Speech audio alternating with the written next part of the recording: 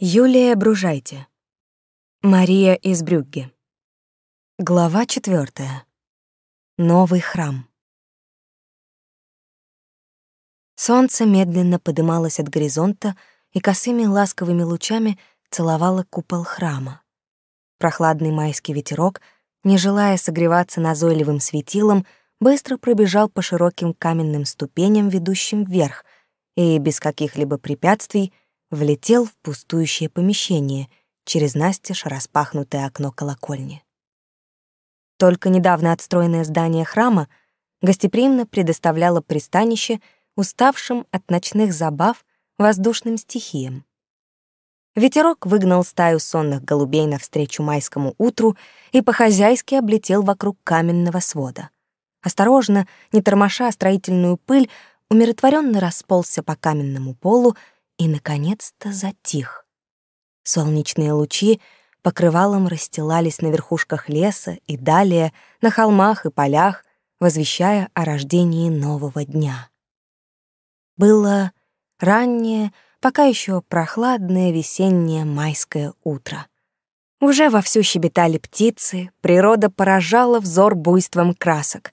Мухи, муравьи и все другие лесные жители радостно летали, ползали, щебетали, озабоченные своими обязанностями обустройства лесного порядка.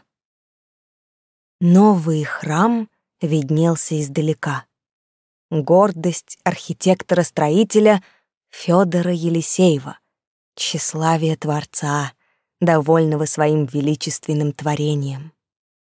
Для строительства храма было выбрано самое высокое место. Огромная каменная возвышенность обрабатывалась передовой строительной техникой, была построена внушительных масштабов площадка, к которой вели широкие ступени. Они шли по кругу, открывая доступ к ней со всех сторон света. Монолитные гранитные глыбы здесь же, у подножия холма, были обработаны и сформированы в строительные блоки. Остатки неиспользованных каменных блоков предназначались для завершения обустройства платформы вокруг храма. Местные жители с нетерпением ждали завершения строительства, исходя не только из религиозных интересов, но также из своих личных потребностей. Остатки гранитных блоков прекрасно подходили для обустройства домов. Люди периодически навещали Фёдора Елисеева с вкусными лесными дарами, задабривая архитектора. Фёдору минуло 40 лет. Был он огромного роста, 4,5 метра, с приятным открытым лицом.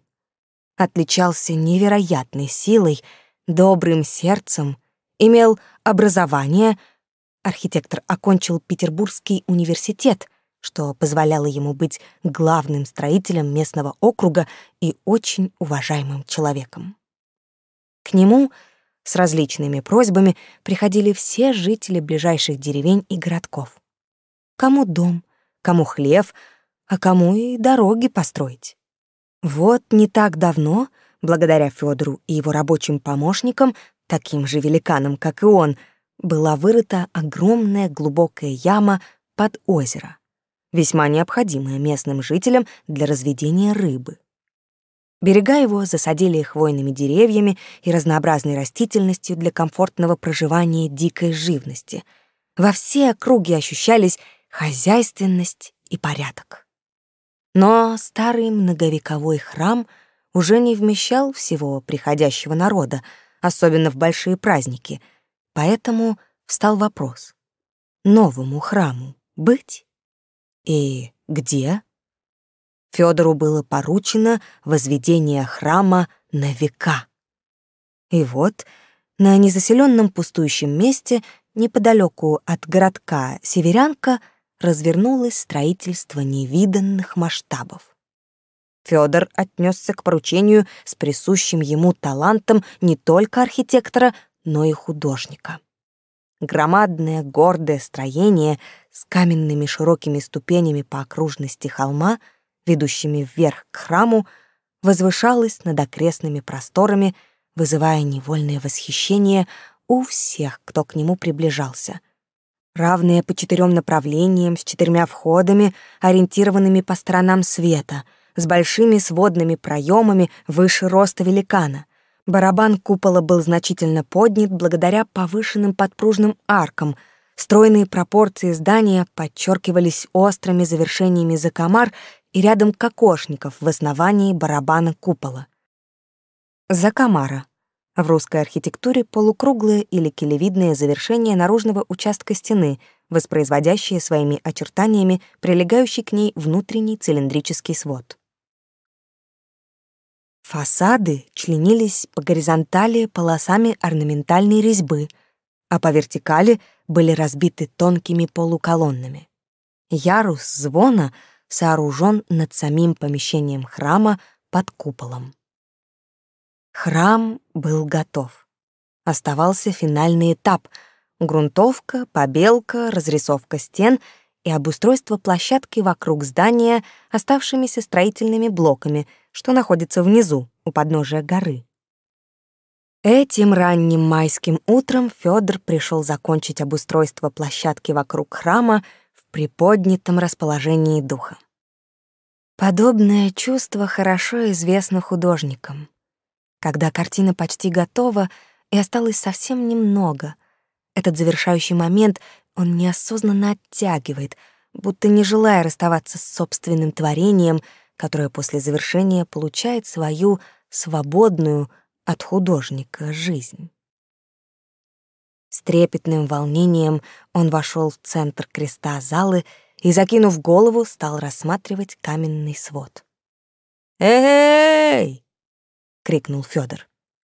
Эхо повторило, и высоко в самый центр свода полетела стародавняя песня, оживила пока еще холодные пустые стены, а эхо унесло ее высоко в поднебесье и стихло.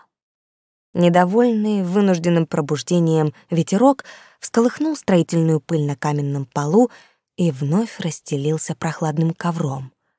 Громкий радостный собачий лай прервал тишину. К Фёдору, радостно виляя хвостом, бежала крупная мохнатая собака Буся, белая в черных пятнах.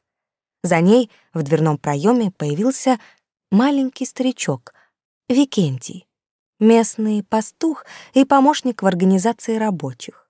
На вид 100 лет, а скорее всего и того больше.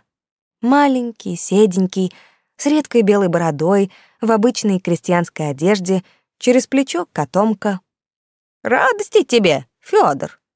Я еще с подъема слышал, как ты поешь. На всю округу слыхать!» — приветствовал его старичок с поклоном.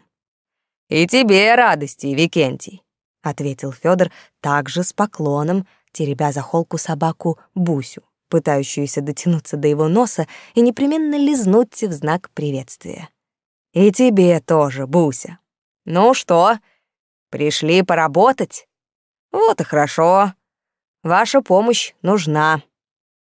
И они вышли из храма на еще не до конца обустроенную площадку, где несколько рядов блоков нашли себе место рядом со входом. «Ну вот, технику строительную уже убрали. Осталось поднять блоки снизу и уложить их в ряд по площади. На том сегодня и закончим», — дал разнарядку на день Фёдор. «А к Перуну дню успеешь наряд и помазку, как ты сам думаешь?» — спросил старичок с опаской. А вдруг и впрямь не успеет Фёдор раскрасить храм? «К Перуну успею, если все пойдет как надо», — без тени сомнения ответил Фёдор. На дворе конец мая.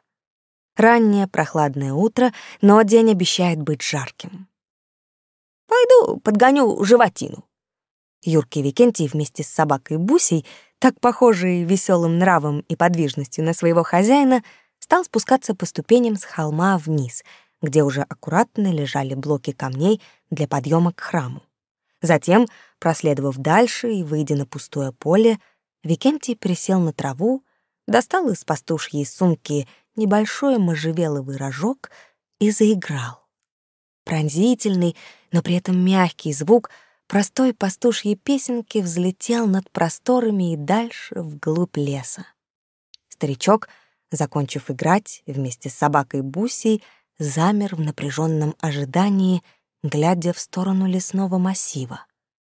Так они просидели, не шелохнувшись, несколько минут, не обращая внимания на приставание назойливых мух, громким жужжанием разрезающих тишину.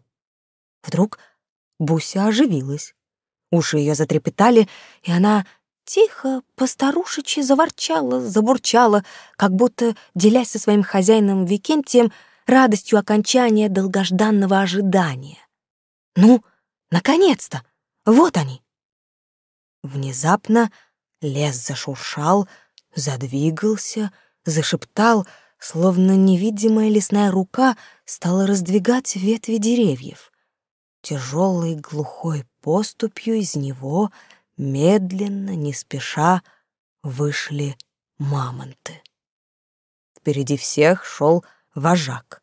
Гигантское животное, около 5 метров высотой, буро-черного окраса, с толстым покровом шерсти и высоким горбом на спине, массивной головой, длинным хоботом и огромными мощными столпами ног. Облик мамонта дополняли крепкие бивни, имевшие своеобразную спиральную изогнутость. При выходе из челюсти они были направлены вниз и немного в стороны, а концы загибались внутрь и как бы вверх, навстречу друг другу. За ним также, не спеша, почти в ряд, шли его сородичи. Стадо численностью около 10 монументальных животных направлялось к Викентию и собаке Бусе. «Вот она, животина!» — ласково приветствовал в поклоне мамонтов Викентий, и обезумевшая от радости встречи Буся с восторженным лаем понеслась навстречу им.